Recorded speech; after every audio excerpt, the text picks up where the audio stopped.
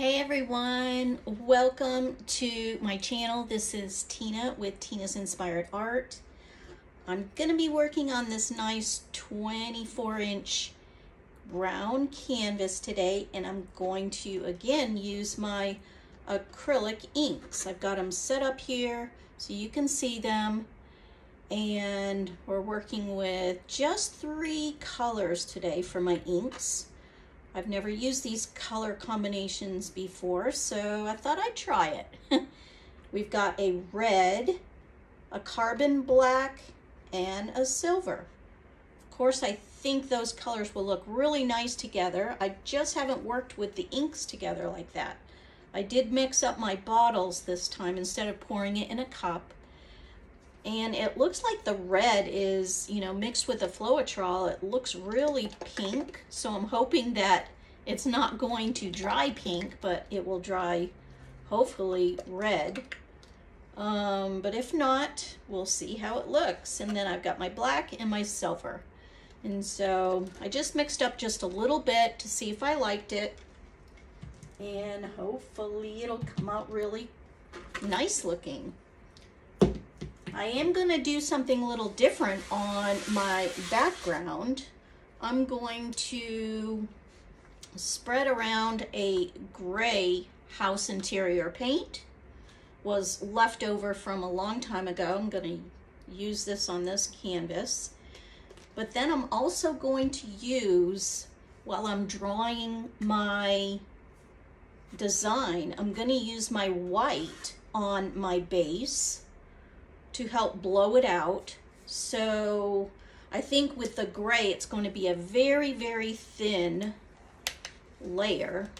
And I'm probably just going to pour this on and twirl it around to try to get this covered. I may even just paint it on, because I don't want a real thick layer of the gray, because then I'm going to pour on top of that my white. So I'll have like a white leaf background versus the gray. Just want to see how that will look and how they'll mix together. Not quite sure if it's going to work, but I'm thinking with these color choices, having a gray background will look pretty nice. So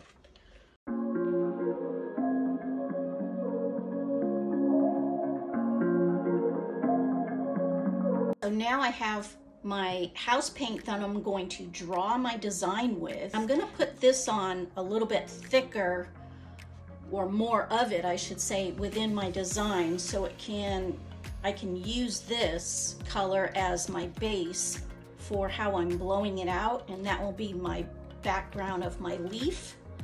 I don't know what this is going to look like. I've never done it this way before.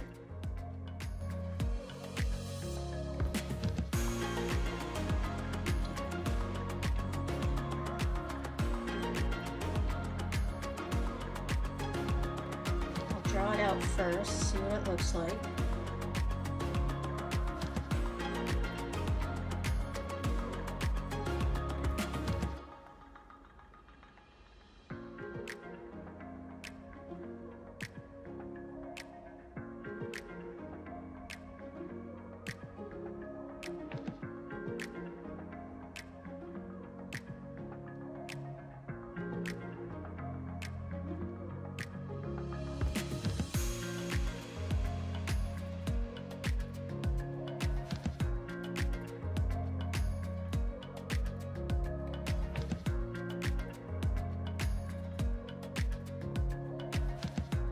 To put quite a bit of this on it because I need it to flow.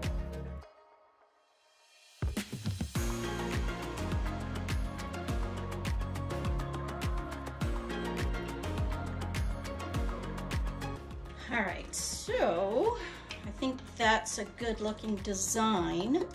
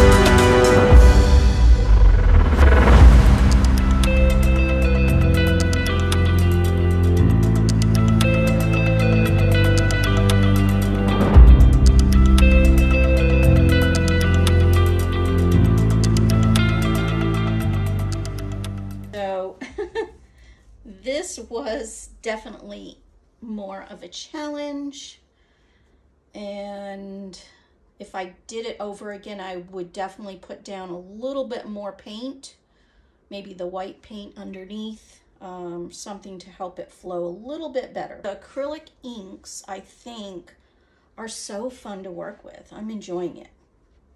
I'm going to put, this obviously looks like a flower, so I am definitely going to put a focal point right there in that middle of the flower. It just came out so pretty. So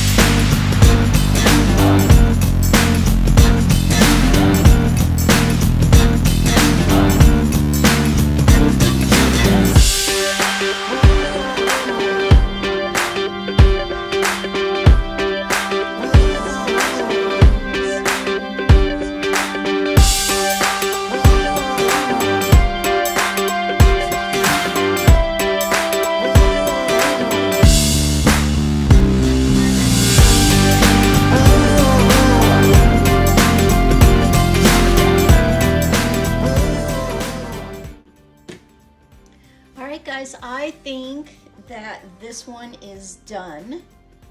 I will take you down for a close-up while it's still wet, and then when it dries, I will show you the dried results at the end of this video.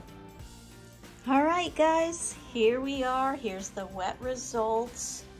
We just finished, and whoa. Look at her.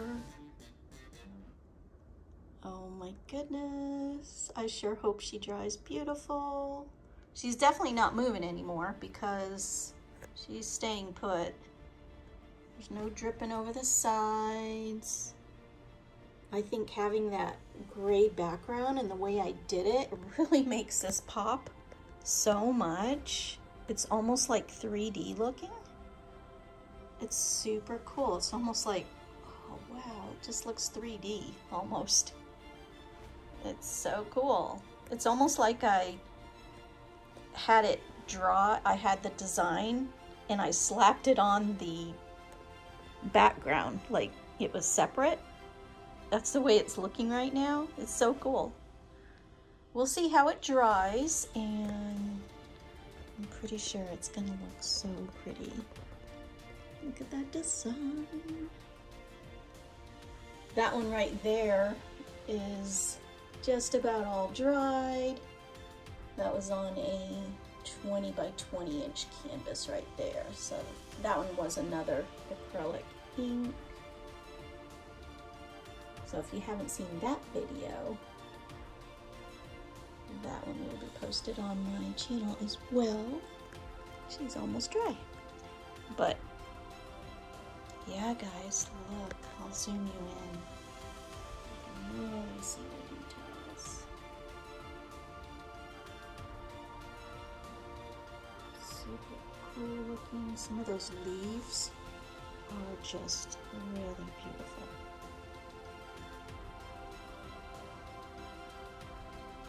I really do like using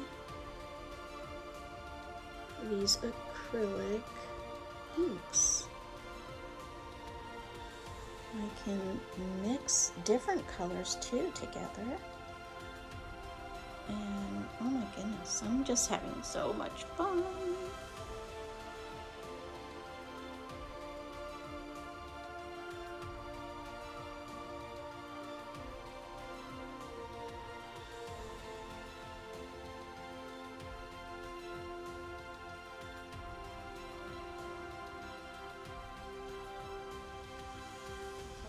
Neat detail on this one.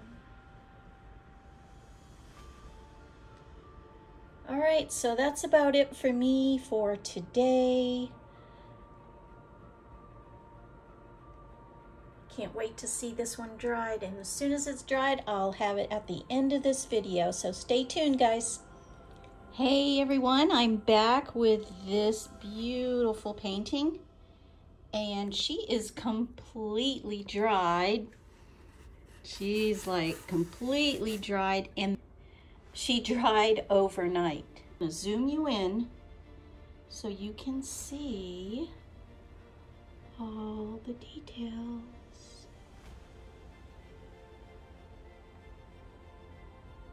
But I think she dried just beautiful. It's amazing. I really love it. And I think this piece for composition, to me, I want to hang it just like this. So not quite center like that, but I like it like this, where these petals right here are just lining downward, and then these petals are curved a little bit. So that's what we have. I think she came out really pretty. The red did come out in areas. It did come out nice and deep and dark, and then in other areas it came out more of a pinkish color. But the combination looks amazing. Now what I'm going to do is do something a little further. I actually started this morning. I outlined with my paintbrush and the black ink. I started outlining this petal and this petal a little bit more. Now I want to outline a few more petals selectively, and it'll just help bring that contrast of that flower a little bit more. And it's something more I can do to this painting, which I always love to do. So that is it so far, guys. We're going to film this, how I do this outline right now. So hang tight, guys, so you can see it. All right, guys, we're getting ready to do some more of the outlining, just like I did on this one. And I just use this very, very thin paintbrush. It is a size, let's see, this is a size 0. So I'm using a very, very, very fine, like a liner brush, and I'm just going to outline using my carbon black acrylic ink. So here we go. Kind of need a nice steady hand.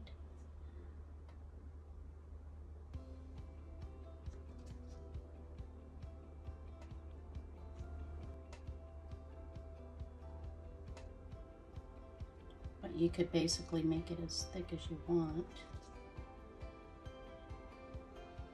But I think sometimes it just adds to it. And my hands are a little shaky. I just had some coffee. So maybe not a good idea to have coffee and then try to do some outlining. Let's see, I did that one and that one. I kind of want to form, there's like 2 leaves right here. I kind of want to make this one big leaf. And you can do that by just doing a fine outline. So let me see if that'll work. Start. I could even do it with a pen too. And drag it towards this circle.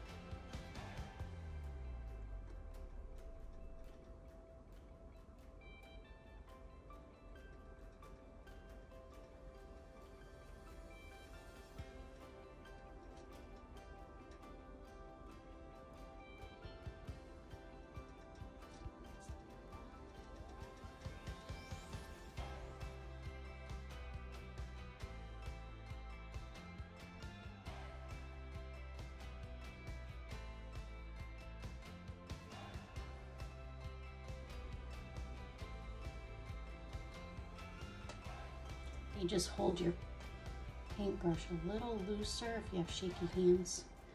Just a little looser and it helps you to drag it through. But there, I've got that. I can clean up that edge right there that I don't care for.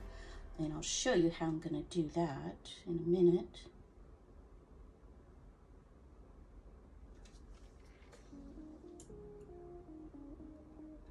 I really like using these inks. Helps with some cleanup areas too.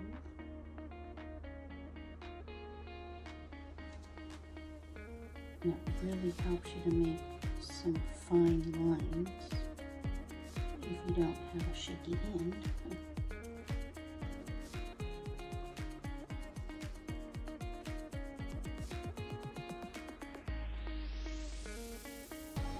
And this ink, once you lay it down, it's permanent.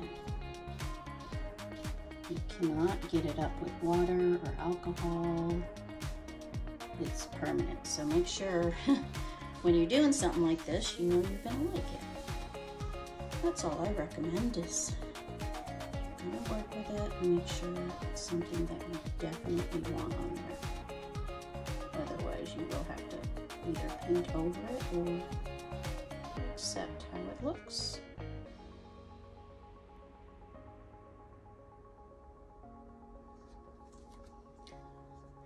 So a little leaf there. So 1, 2, 3.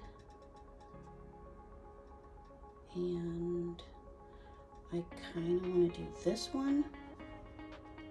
And then one more down here. Maybe this one right here. So I'll have 1, 2, 3, 4, 5. 5 leaves, which will look really good.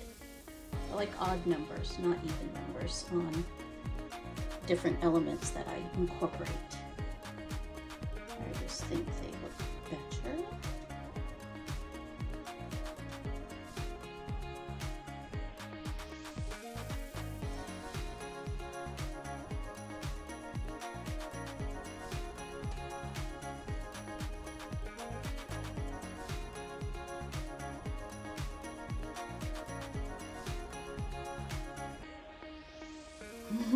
Okay, and just make our own petal, right?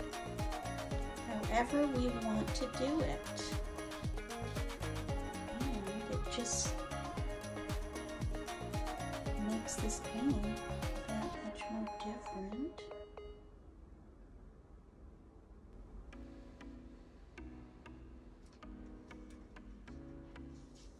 I think our eyes and our brain likes to see things different, not always the same. And so when you see things a little different, I think it'll make you look at your painting a little bit longer. And then you start enjoying the details that much more too.